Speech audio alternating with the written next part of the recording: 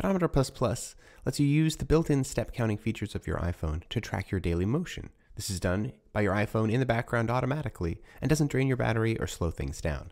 For best results, carry your iPhone close to your hip whenever you're walking so that your iPhone can best read your movement. When first launching Pedometer Plus, you'll be asked to provide it with motion and fitness access.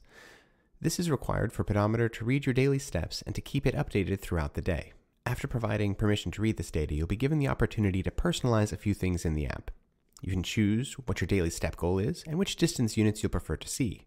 Choose a goal which is motivating and appropriate for your current level of activity. You can always change this later, and changing this goal won't lose previous achievements or affect any past data. Initially, you'll be shown the last 7 days' worth of steps as recorded by your iPhone. This past data is available because your iPhone is always collecting steps, whether or not you have a Pedometer app installed. Over time, this graph view will extend to show your past step counts and their progress towards the daily goal that you had on that day. Consecutive days of reaching your goal will result in a streak bar being shown at the top of this view, indicating how many days in a row you have reached your goal.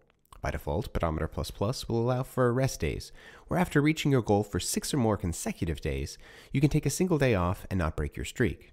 My hope with this feature is that Pedometer Plus will be more encouraging and realistic about how your daily activity changes and reflect how sometimes it's more healthy to take some rest. In the Badges tab, you can see a list of achievements you have earned. These range from reaching your goal a certain number of times to climbing hundreds of floors. Don't worry if some of them feel a bit out of reach for you now. I've set them up to cover a wide range of users and lengths of use. In each month, you'll also get a personalized monthly goal, which is tailored to your specific goal and recent history. You can also use Pedometer Plus to track your outdoor walks. In the Workouts tab, this lets you use the built-in GPS on your iPhone to track your progress while you walk. This can be displayed as either metrics or even overlaid over a map.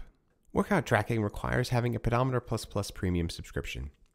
My goal with this subscription is to make the core main parts of this app completely free and available to everyone without limitation. But to support the development and improvement of the app, I've separated some of the more advanced features and made them require a subscription. I want the free experience of Pedometer Plus to be awesome, and I am committed to keeping it that way.